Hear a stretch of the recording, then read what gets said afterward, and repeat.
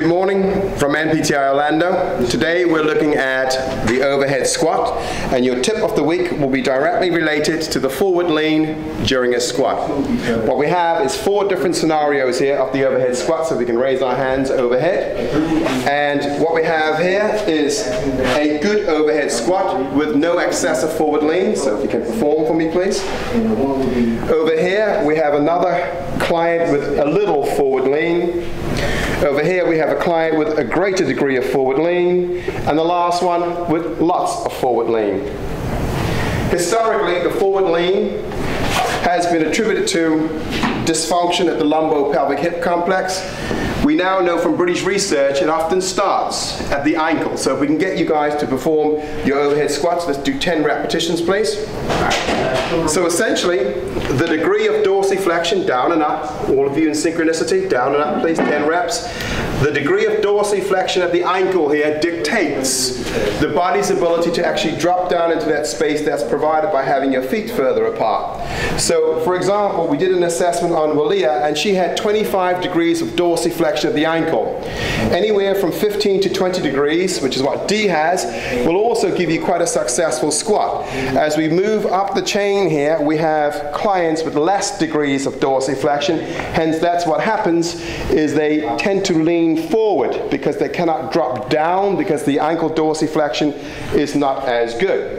One of the compensations you also see for lack of dorsiflexion at the ankle is that when they go down, their feet will turn out. So if you look at Ty at the end here, as she goes down, her feet's going to turn out excessively and come back up. As she go down, feet turn out, Ty.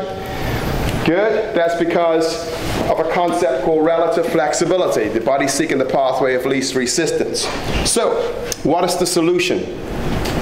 When it comes to soft tissues of this particular nature being overactive and underactive, if I can ask you to turn to the front for me, thank you, that way.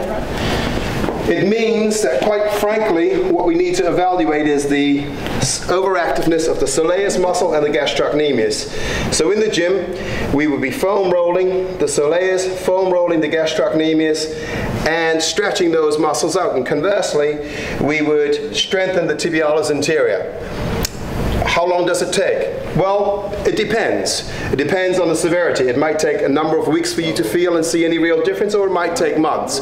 But at least what you're starting to do is pinpoint the pathology and work towards it.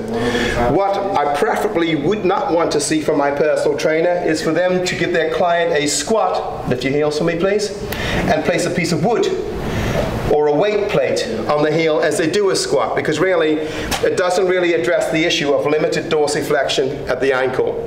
And that's your personal training tip of the week from the advanced training course at NPTI Florida. Thanks for following NPTI Florida. I'm Pat Sherman. Just want to let you know we appreciate you guys liking us, following us, and friending us.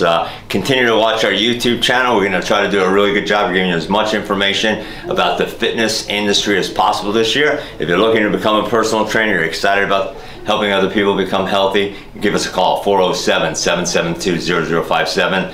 That's 407-772-0057. Give us a call, come on in, tour, work out for free anytime. Thanks again.